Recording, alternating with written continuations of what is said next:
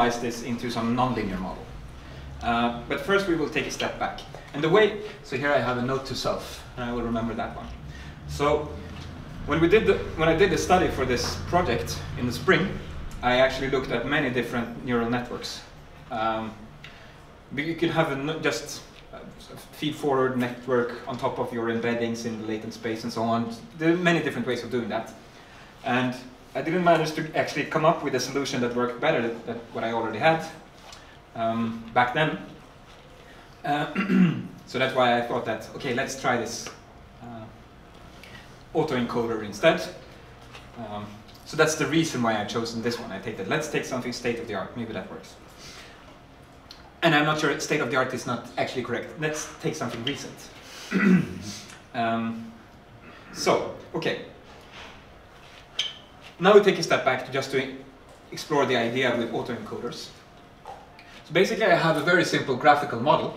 I have some hidden variable z and some observed stochastic variable x.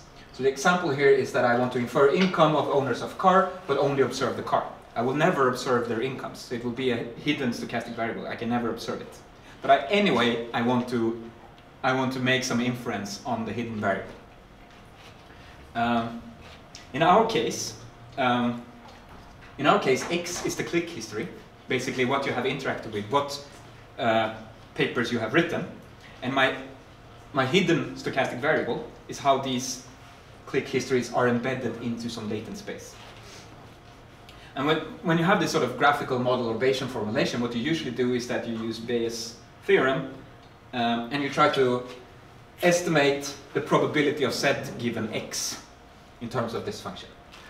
So that's take the likelihood times the prior, and you normalize it with something that doesn't depend on your parameters, you just throw it away. And that's how we usually do Bayesian inference. So usually to find analytical solutions to this problem is usually impossible. We call it untractable. And you can approximate this a little bit and it's still untractable. So what people usually do in the standard Bayesian setting is that they use some kind of brute force method, which is Monte Carlo sampling. And the state-of-the-art method there is Hamiltonian Monte Carlo, which makes me happy because I'm a physicist. And this is what's implemented in Stan and Pi MC3 and so on. And that's the classical brute force method. Now we try to be a little bit, because the problem is that that works for small amounts of data. When you go to big amounts of data, that takes forever. So it's not really tractable in terms of, because we have to grow very old before we get the answer. So what people do now, some people do, is something called variational inference. And that's also implemented in these Bayesian packages like Stan.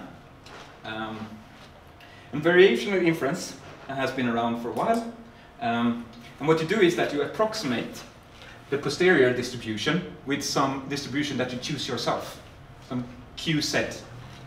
And you take it to be of a tractable form, such that inference becomes possible after you do some pretty advanced math.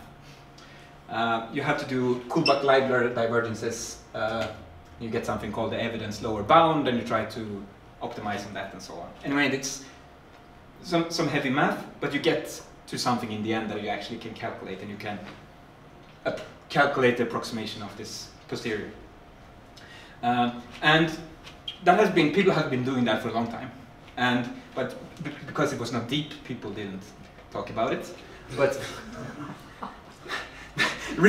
recently, some guys called Kingma and Welling, some European guys, which is good, yay Europe, tried to do this in terms of neural networks. And they actually phrase it in terms of the autoencoder. And we go into the details. Basically, the encoder describes the posterior probability and the decoder describes the likelihood. And that's sort of the connection here. And the funny thing is that paper is basically just math heavy, and they just have the neural networks as an appendix. But that's really what's caught on, and it's very cited. Paper has a lot of citations. But basically, we can view this in terms of this nice graphical model. We start my x, that's my click history, that's the stochastic variable I observe, and I make my variational distribution as a normal Gaussian distribution in terms of a mean and a standard deviation, and I calculate this latent representations from those. I add some stochastic term here for a technical reason we will go into later, and then I try to go back. So that's my encoder, and this is my decoder step. So I try to get back to the x I started with. And so Z here is given by a normal distribution in terms of two functions, mu and sigma, that are functions of my x. And then I have my latent representation, and I try to go back in terms of some other function I want to train to get back on some click probabilities. And I assume that my actual click probabilities, my click history is multinomially distributed according to these probabilities I can calculate. So that's the framework here. My variational distribution is a Gaussian, and that creates my latent representation. And then I go back, calculate probabilities of you choosing each item in your item history, and assume that's multinomially distributed. So here, for example, ny is the number of tokens you have written about. So that's all in Professor X's articles. So here I made a joke, because Professor here is an X, and there's also Professor X, of course. And since we all like Star Trek, and that's sort of Star Trek because it's Stewart, I'm making very, very nutty joke. Okay. And then my functions here are feed-forward networks that I try to train. Then I have some normalization constant that I throw away. And this is sort of the mathematical description, and this is the description in terms of a neural network. So I have my input vector, and now, okay, I'm skipping here, but this is, now I take my click history just to be a big vector for each author, where I have ones for the items they have interacted with and zeros for the other ones. So that's my x here. And I feed that into my encoder network. That could be some couple of hidden layers here, until I get into a point where I try to estimate some mu and some sigma. And that's combine that from the Gaussian distribution into some Z, my latent representation, and now I decode that back to my x again. So I don't know, right? So maybe it's too early, but how big is x right now? I mean, X is the size of all the items I have in my catalog. Basically all the words that have been written about. So and you need to limit that x? No, well. I mean, isn't the problem that it's so big? I mean, it can be... No, but that's... well, of course it can be a problem that it's big. And it's too big that I cannot fit it into memory, for example. I can have a sparse representation of it. And it's also a problem in terms of convergence of my model and how good the model is, that if it's too big, because I would just train on a lot of zeros. Exactly. So that's, but it's not the fundamental problem of the theory. It's a practical problem in terms of time and feasibility. Of the But then you have a lot of columns which are basically not relevant, whereas the feature importance is really low. So why not excluding them? But so here I only, right, I'm skipping here a little bit, but this is just a collaborative filtering approach. So I skip the features here.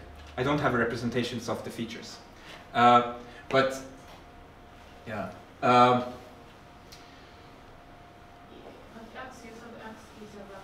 X is a vector, yes. For every user? For every user. Every user has a vector, which is basically the representation of their history.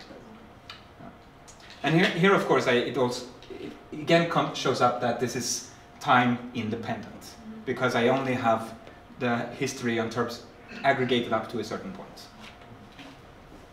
Yeah, right, skipping some details here, but good that you're interrupting me. Let's see, is the normal distribution, that's common for all users and items, I guess? That's just yes. one big multinomial. Yeah. Yes, exactly. Yeah. Oh, well, yeah. So in this formula, I will train my neural networks so that I get a mu for each user and a sigma for each user.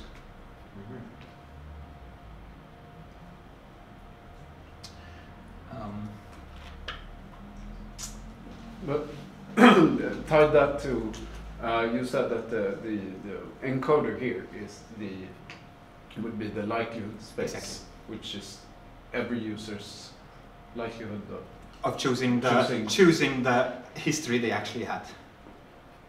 Ah, yes. Yeah. Okay. Yeah. So it's just in a normal encoder-decoder scenario where I have a representation, I encode it into some representation here set, and then I try to decode it back into a representation that has what I started with. Mm. And the idea here is, of course, that when I have representations in my latent space Z, I can use that to make inference. So now, how many have looked at PyTorch code? Cool. So now we will go into how to build this in PyTorch. So now it will basically be just PyTorch, the rest, and then we'll, in the end, we'll get back to recommenders when we calculate the metrics of how good the model becomes. So can I ask why you have chosen PyTorch? Yes. So I was kind of late into the deep game. So I had the opportunity of choosing the framework I liked the most. And when I just made the assessment, I think that PyTorch is attractive from the point of view that it's very Pythonic, that it becomes really readable Python code. The graphs are dynamic, so you can do more crazy stuff with it. Basically, that's my arguments. I use TensorFlow, but it's interesting. I mean, I probably you have flame wars about this all the time in the group. I mean, it's just, I think it's nice. But, yeah. So now we need to represent this autoencoder, and actually what makes it variational is that we'll get into that later when we come back to the callback library divergences and so on when we want to train it, because we want to have a loss function when we optimize this. So that's where the variational part comes in. But basically, in PyTorch, you define your model as a class, Python class. In its initiation steps, and here I have my encoder part. I call it Q because it's my variational distribution, and it's just a feed-forward network in terms of some linear layers that I have as a parameter. And then I have the decoder, it's my P, my likelihood, and that's again just some layers here that are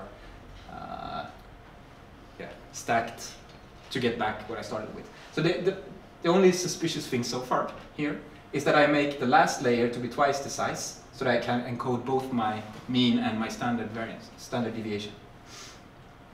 Right, that's the structure. I have a softmax in the end, because I want to have probabilities of my multinomial distribution, and some dropout in the beginning just to regularize. Although I think I put the dropout probability to 0 in the end because it was regularizing too much. And now I have the Q network. And this is just some feed-forward code looping through the network, tanh as the activation function. Now becomes some suspicious thing here. My last layer is that I take the first half of my last hidden layer to be the mu, and the other one, the second part, to be logarithmic variance. And I can back the standard deviation from that by using the exponentiating half of it. And now I do callback library divergence. I had a pedagogical problem when I did this notebook, was to introduce all the theory to begin with. We start looking at the code before we go to the next part of the theory, and I decided to have the second part of the theory after I introduced the code. So, but you can judge me afterwards if that was good or bad. But anyway, here comes a term we will explain later. And the decode step is just feeding it through the P. And now I have, Right. So in PyTorch you define, my neural network needs to have two functions. My initiation function that defines the network, and then a forward function that defines that how do I run forward this network. And then it uses auto differentiation to do the back propagation step. Right.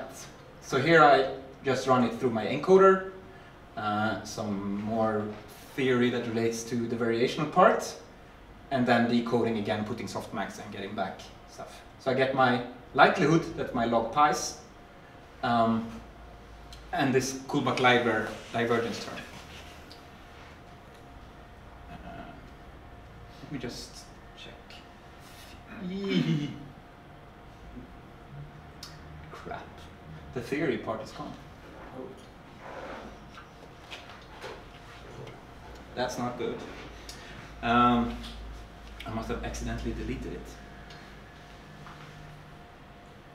Should I try to find it? I think I have a backup somewhere. Yeah, let's do Bitbucket.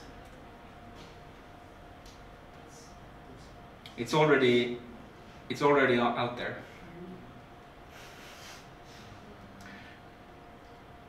Oh right, it cannot represent it.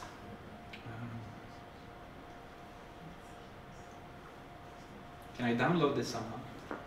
Or should I try to? There is some parser of the notebook. Sorry, this is embarrassing. Just download it and put it in the same folder as the tab. Yeah, right. Control S.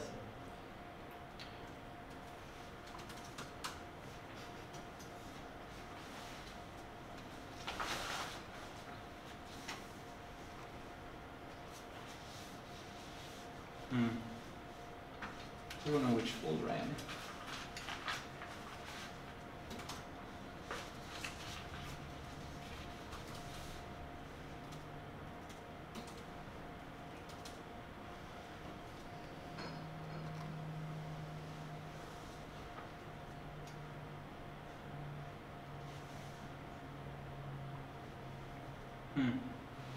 Ah, maybe I found one.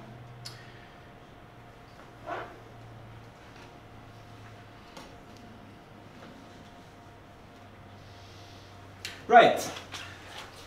Good that you make copies of stuff sometimes. So, sorry about that.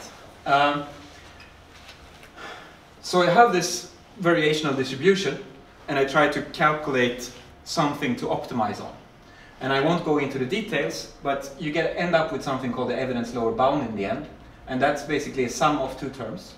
Something that is some expectation under my variational distribution of the log likelihood, and something that is called the Kullback-Leibler term, which is the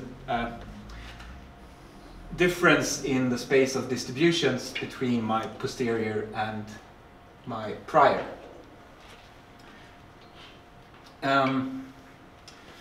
If that makes sense. And in this case, we can think of this divergence as a difference between the decoder and the encoder functions. So that's basically, and I need to train my neural network to optimize on this term. So that's why I need to, and the Kullback-Leibler is describing my encoder, so I need to take that from that part of the code. This is my encode step. Here I calculate this Kullback-Leibler term, and I feed it backward, feeds it forwards, so I have it from my forward step. But we're not done there yet, really, because but you're right. So is that fitting this distribution to match the other distribution? In terms of the mean or of this? No, well, it's not that simple. Okay. Sorry. But it's complicated. Yes. Well, yeah, I don't know if I wrote a comment about this somewhere. No. No, well, it's the Kullback-Leibler term. You cannot optimize it on its own. So it's just a metric. It's just one of the two terms I need in my so it's the left-hand side that I need to optimize here. And it's, as you see, it's the difference between my encoder and the posterior, so it's not exactly what you said, if I understood correctly. So, but the problem here is that I'm doing Bayesian neural networks, and in Bayesian I have a stochastic component, but I cannot represent that easily in backpropagation, because backpropagation cannot backpropagate through stochastic variables. So I need to use a trick in terms of my variational distribution that says that my posterior is the sum of my mu and a stochastic variable times my sigma. And now I have separated my stochastic part from my posterior into just some random normally distributed thingy here, epsilon. So if we go back to the code, that's what I'm doing. Yeah, that's what I'm doing here in the forward step. I sample some epsilon here, and I get my set by using this, how to rewrite the normal distribution. And because I have separated the stochastic step into just this epsilon, I can do backpropagation. But this is called a reparameterization trick, and it's when you do variational autoencoders, you need to do this to be able to train your neural network.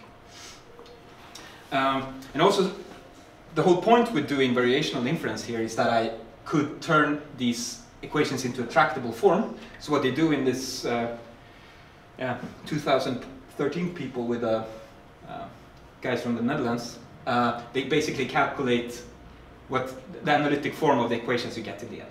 So you can calculate the likelihood in terms of something we can calculate, and the Kullback-Leibler divergence into, again, something that we can calculate.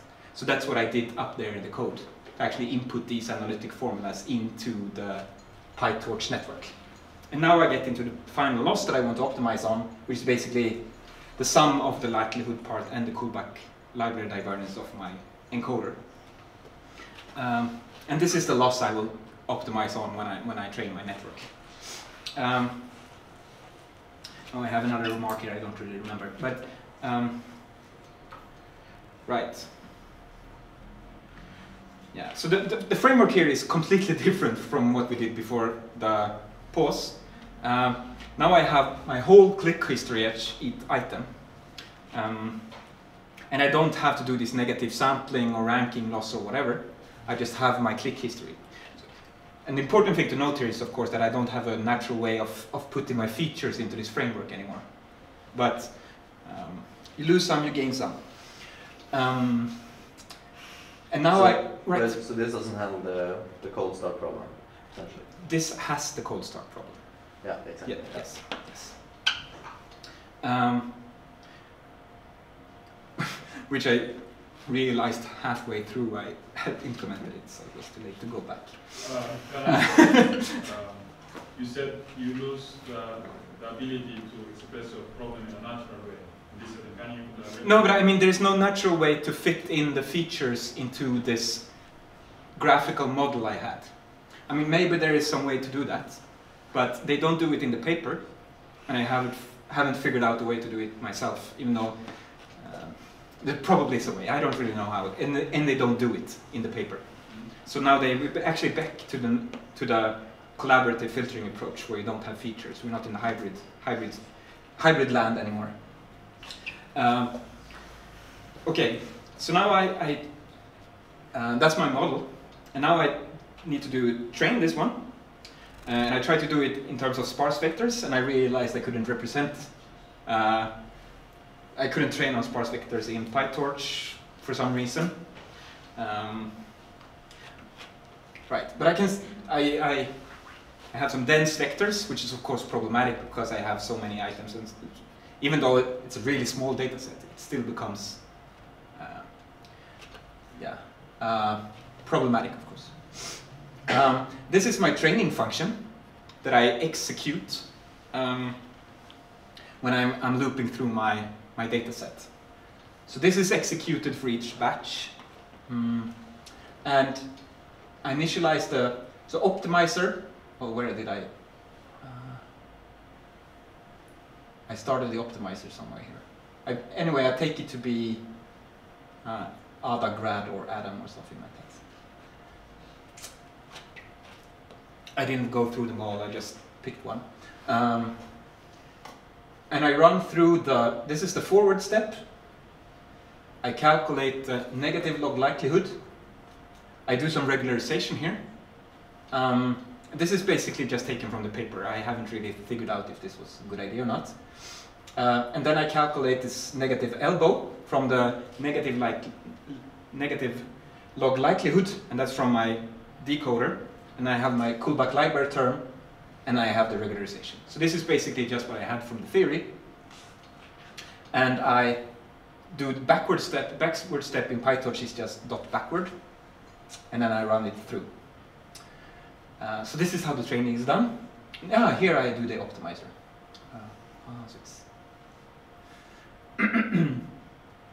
And then here I take one hidden layer, and it's symmetric, the network. You don't need to have it symmetric, but here I have a decoder and the encoder is symmetric.